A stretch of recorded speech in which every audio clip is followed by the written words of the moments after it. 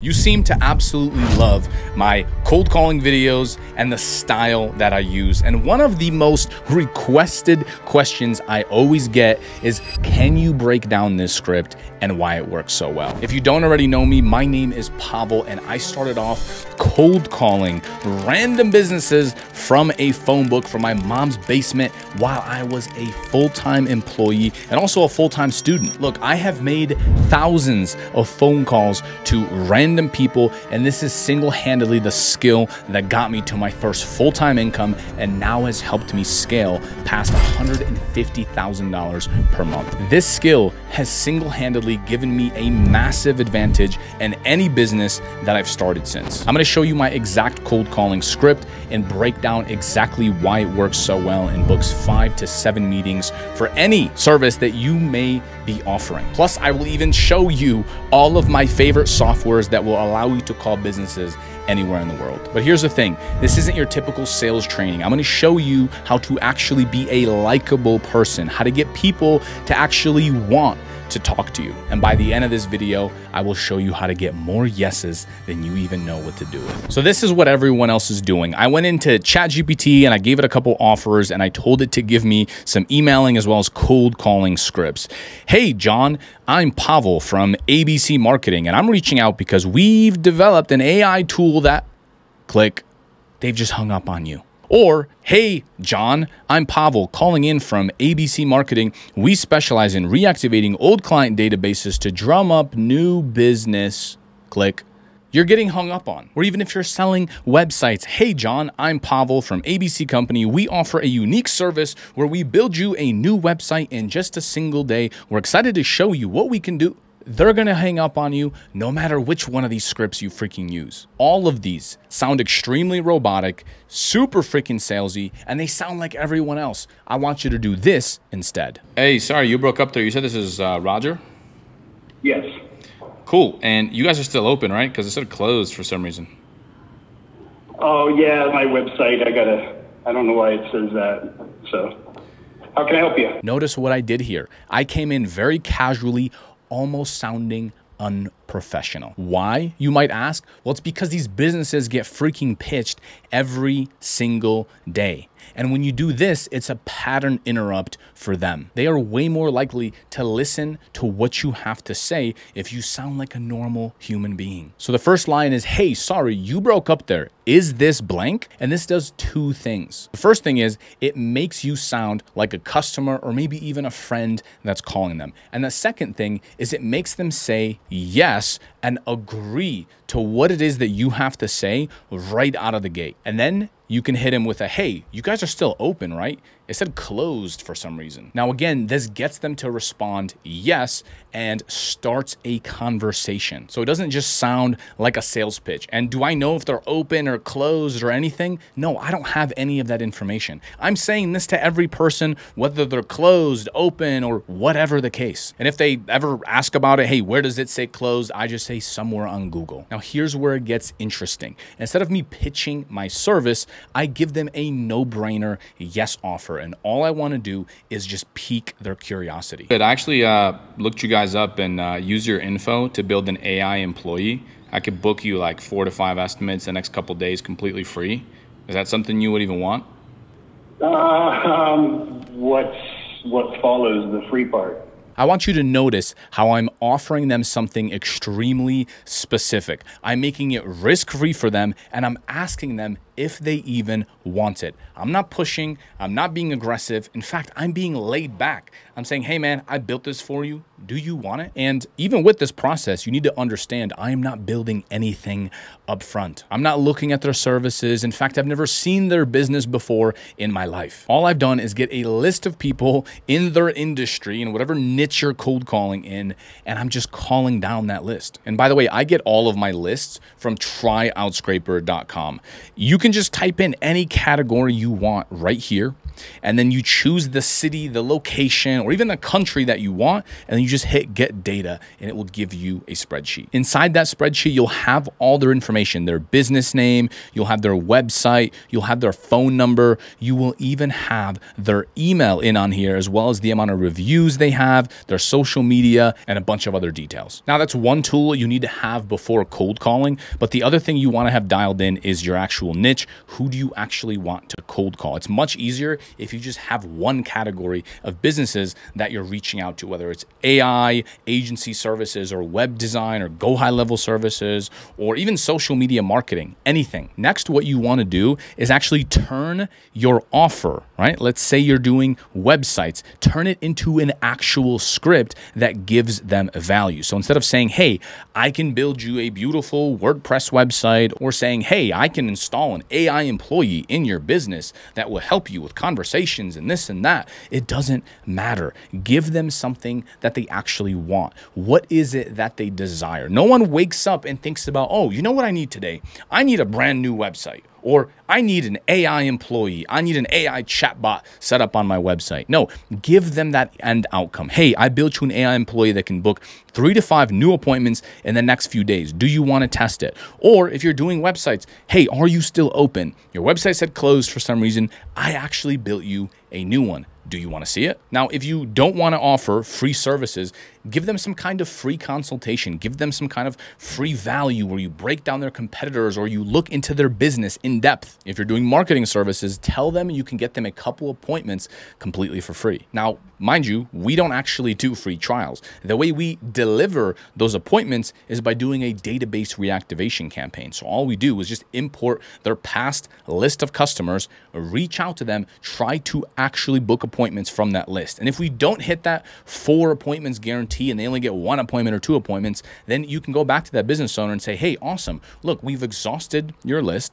The next step is to sign up for our services so we can actually get you new leads. We can actually get you more leads. And I have a friend that's in the medical spa niche. So he works with people that do Botox and so forth. And he's scaled past $200,000 per month just offering the database reactivation campaign in the first month of services. And then he sells them the Facebook ads. And if you're selling websites and you're thinking, hey, I don't want to build people websites that I'm calling, we're not doing any of that. Anyone that says yes and accepts the meeting, all we're doing is going into our GoHighLevel account and just duplicating that website for them, adding their logo at the very top, which takes like 2 minutes to do, and we're just showing them that, hey, this is the first draft of your website. And even if they don't want to move forward with that and they want a custom website, you can upsell them that, charge them $4,000, $5,000, $6,000 for a custom website. And all of these scripts sound way more natural and way better than some crazy sales pitch. And what this does is it gets the client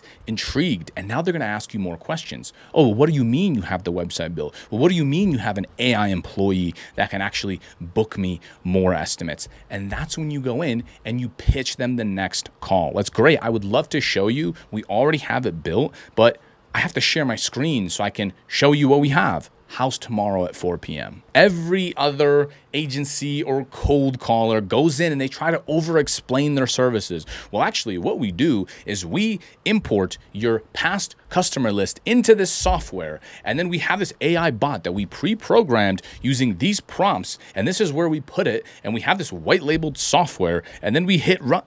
They don't care about any of this. Hey, look, man, it can get you a bunch of appointments. Happy to freaking show you. It's all set up. I can get into the technicals if you want, but it would just be much easier if I just showed you live, don't you think? And then on that Zoom call is where you actually pitch your services. And we'll talk more about how to actually improve your show up rates a little bit later on in this video. And what a lot of people miss is they don't realize it's not just about what you say, but it's about how you say it. It's about your tonality. It should almost feel like you're talking to a friend. Throw in some freaking jokes. Be a normal human being. I'm gonna play an example of this right here. Thought I would call some people in Utah because I heard you guys are nice. Right on, right on. So, okay, well, So I guess, yeah, give me a little bit of explanation. Now, while other people try to get them to understand exactly how their services work and what they do, I focus more on just being a likable person. Does this person like me or do they not? If they like me, they're going to book an appointment and they're way more likely to show up. I'll show them all the technical stuff once I'm actually pitching them on Zoom. That is my #1 goal here. And when I talk about tonality, what I mean is don't be monotone. Don't just say this exact script in one tone. If you have one tone, no one's going to sign up with you no matter what script you use or what magical secret you think you're going to implement in your business. Hey, so I actually built you an AI employee and I think it can book you 3 to 5. Click. That's it, man. They hung up on you. Change your levels of how you speak. Hey, so I actually built you an AI employee that can book you 3 to 5 estimates. Freaking crazy, right? In the next few days. Hey man, so look, I actually couldn't find your website online. So I decided to sit down and I just built you another one. Look, man, it's already done. Do you want to see it? Notice the difference in my tone. Notice the difference in my confidence that I am portraying through that phone call. And if they go off script, that's fine. Most people freak out when someone brings up something new or something that doesn't follow their guideline, and that's perfectly fine. If you watch my cold call video, people go off script. They tell me about their freaking problems. Why do they do that? Because it doesn't sound like I'm a cold caller. It just sounds like I'm calling in as a friend and I happen to have this additional service that I want to teach them about. Someone says something about Utah. I might research a couple places in Utah. If they tell me they're from Las Vegas, I'll make a joke about how it's a crazy place and, oh, what happens in Vegas stays in Vegas. And I'll ask them if that saying is true and I'll ask them for a story they have in Vegas. I'll ask them about something personal. Now, after you put all these things together, you will improve your show rates much, much higher, both on the actual Zoom sales call, but even people that just hear you out, even if they're not interested. I have no problem getting people to listen to my entire freaking pitch. And then when it's time to book, just book them on your calendar. Now, what a lot of people also do wrong is they try to text them the link. Okay, awesome, John. I'm going to text you the calendar booking link. I'm going to email you the link. Or maybe the potential client says, cool, can you email me the link or can you email me something so I can just look into your company? And then they agree to that. Why would you do that? Book the meeting right on the call. Get it in front of your face and then ask them, hey, how's tomorrow at 2 p.m.? How's tomorrow at 4 p.m.? And then manually sit there and type in their name, their email, their phone number, and book them on your own calendar. If they want more information, tell them, great. You're actually going to automatically get a bunch of information sent to you after we book this. So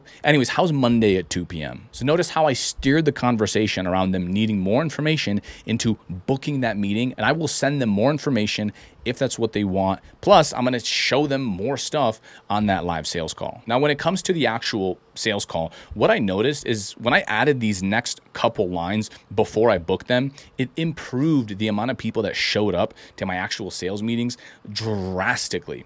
And that change was that I tried to position that sales call as something extremely valuable for, as something that I could literally charge money for. Hey, John, so here's what we're gonna do. We're gonna look into all of your competitors. I'm gonna break down all their reviews, all their websites. I'm going to look at all of them and see what they're doing in comparison to you, and then I'll just present that to you. So even if we don't work together, you're still gonna walk away knowing all this new information. I'll show you all their advertising. I'll show you the campaigns that they're running. And mind you, this is not very difficult to do. I don't actually do this before any of my calls. I do this live on the call with them. I'll pull up Google and just Google their niche, right? Landscapers, Las Vegas, plumbers in Utah. And I will just show them random websites. Or I'll go into the ads library if you're offering marketing services and I'll show them other people's ads, and they find that super valuable. I mean, if someone reached out to me, I would say yes to that meeting. If they said they're going to break down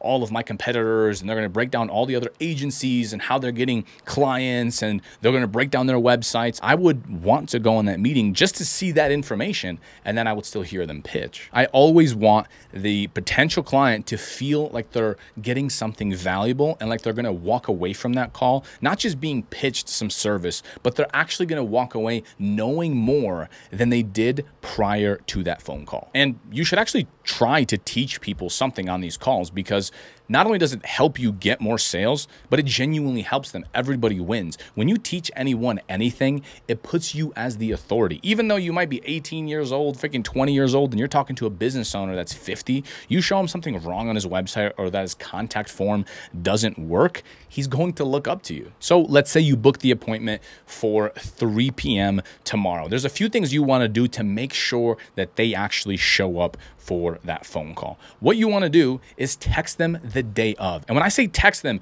do not freaking text or email them and say, hey man, hey John, just confirming your appointment. Still good for 3 p.m. today. That's what everyone does. It's completely wrong. No, text them and give them an intriguing message. Say something like, hey John, dude, looked into all of your competitors, found something crazy. So excited to show you. Think about how much more powerful this is and the position that it puts you in. Because sometimes people respond and they say, awesome, man, what did you find? Right? They want to know.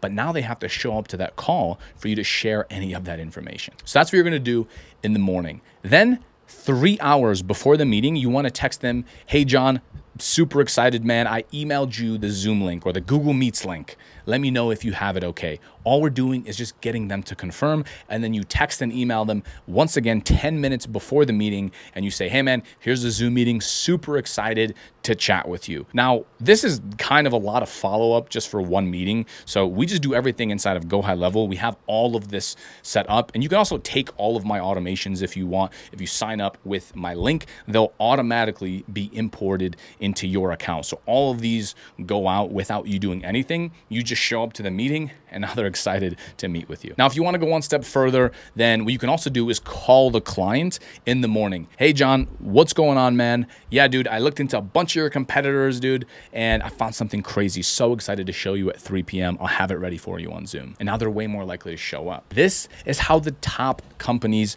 are all doing it. And now I'm bringing it to you. If you want to see more on how we actually get clients and turn them into paying customers, you can check out this video next.